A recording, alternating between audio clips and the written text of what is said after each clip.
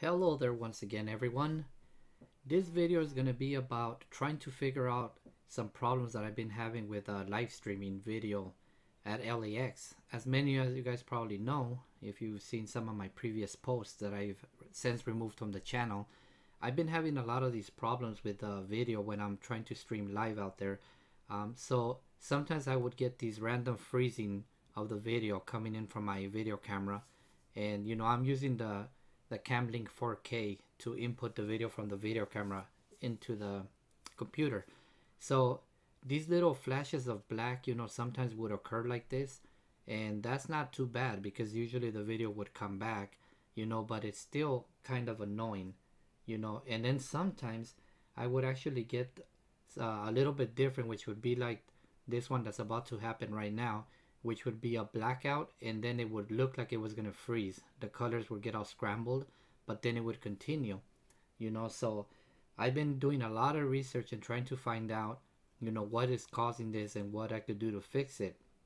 And I came across a couple of solutions, which I've tried all of them, and I'm not sure yet if I solved the problem, but I think I did. But I'm gonna go over everything that I found out, doing this research and trying different things. And I've gone out to the airport maybe 3 or 4 times in the last month trying to get this to work, and I've just about given up on it, even though I think it would be something cool to do every once in a while, but so anyways, like I said, sometimes I would get these total blackouts like this, and then I couldn't get the video back. I would have to go into the OBS and try to reset the feed, and then sometimes it would freeze like this.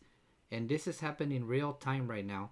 I found out that it froze, and then I would go in and fix it by resetting the properties of the video feed coming in, and then it would work again for a little while.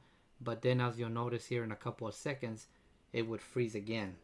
So this is it was very frustrating, to say the least, trying to figure out what was causing this.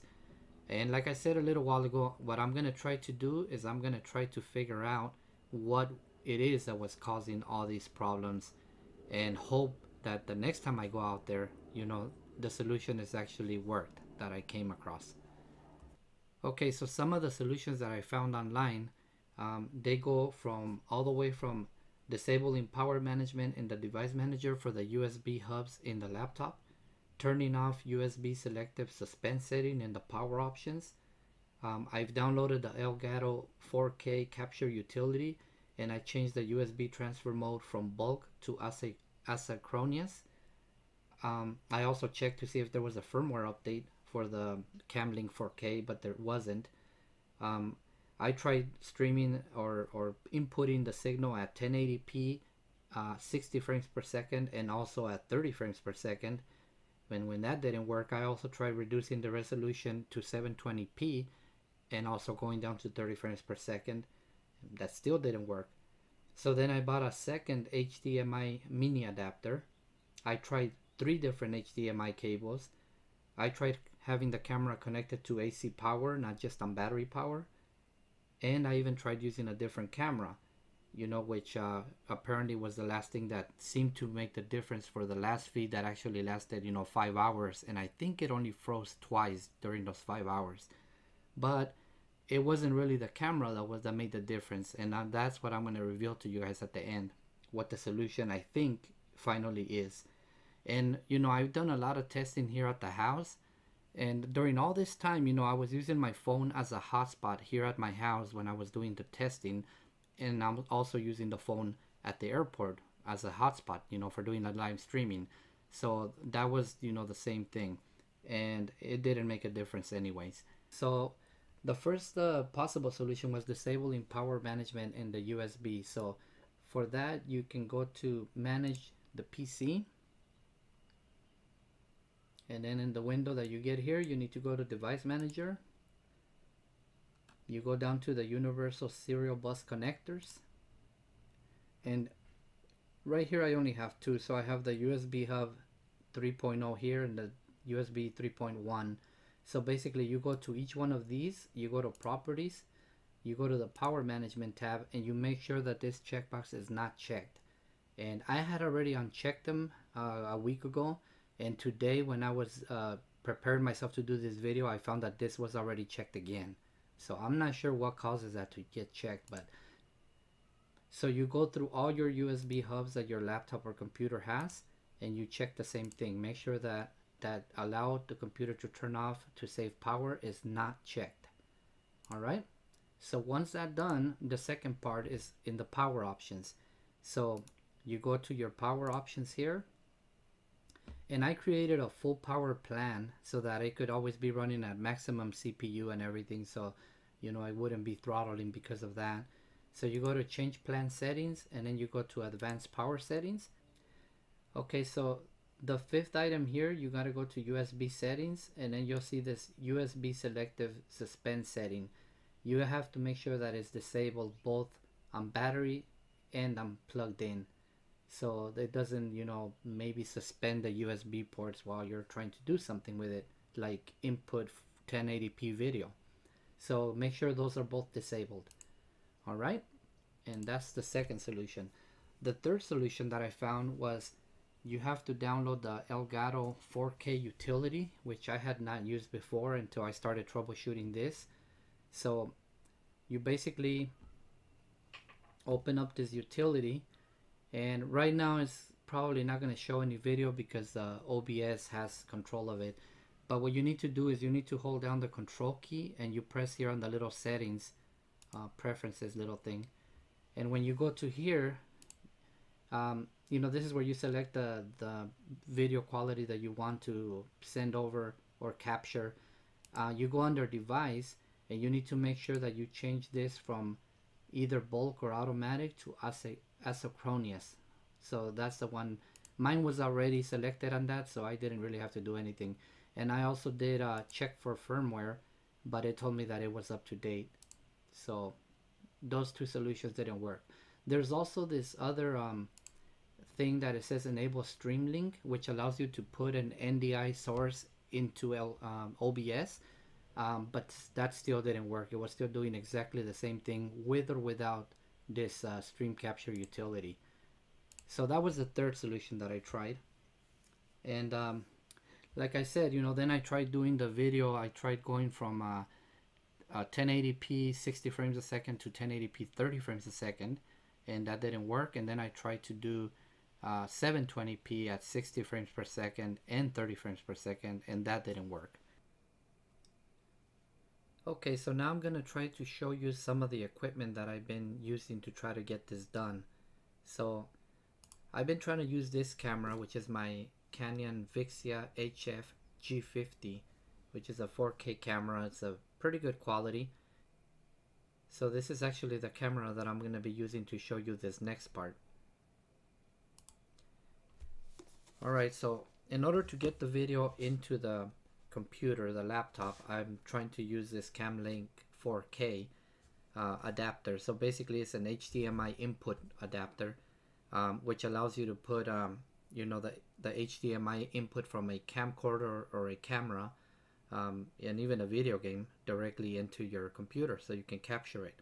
So then when my big camera didn't work, I tried to use this little camera here, because I was having so many issues with the other one. I said, well, let me just try another camera and see what happens.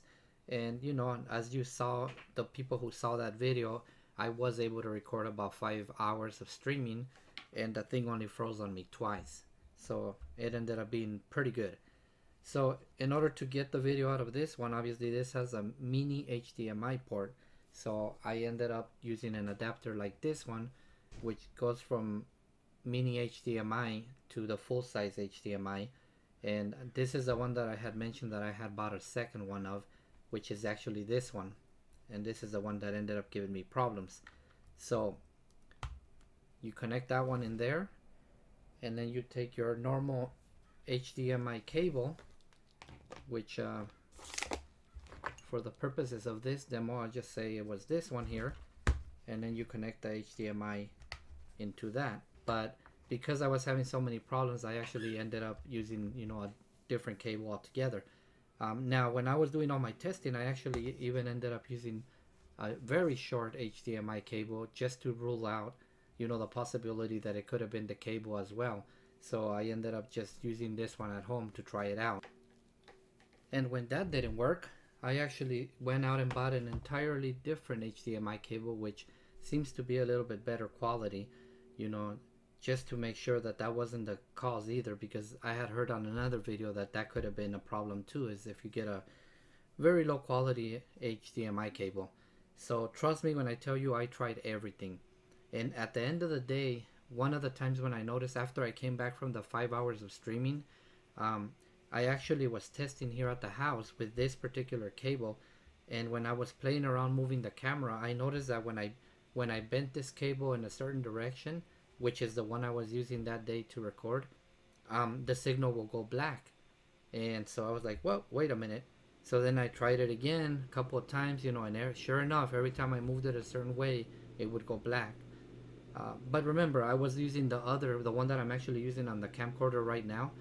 That's the one I was recording first, the first 3 times. So that one had also given me problems. And I haven't been able to find any good quality ones of these. You know, every time you look on Amazon or whatever, it's like they're all no-name brands. So I just make do with this one here. So anyway, I figured out a way to tie the cable up on my big camera with zip ties to secure it onto the grip part of the camera, and I'm thinking like that it won't even move around at all. So I'm hoping that that solves the problem completely. So I won't find out obviously until I go over there next time, because every time I've done this, it works perfectly fine when I'm here at the house, but then as soon as I go out to the airport, it doesn't work anymore. So we'll see what happens.